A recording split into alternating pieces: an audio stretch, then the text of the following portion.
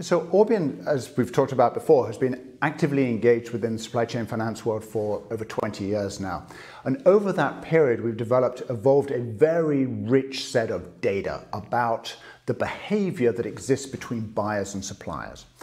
And we've worked very closely with some academic organizations around the world, particularly in Germany, that we've used to analyze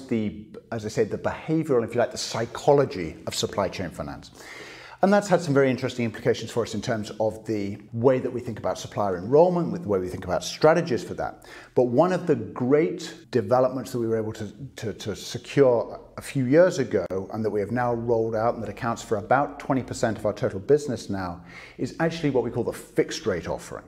So rather than the programs being priced based off LIBOR or the other floating rate metrics, SONIA and other things that are evolving now, plus a spread, which is the way that supply chain finance programs are generally arranged. Instead, we offer suppliers the opportunity to lock in the rates that they will pay on the discounts that they have for periods of 1, 2, 3, 4, or even 5 years.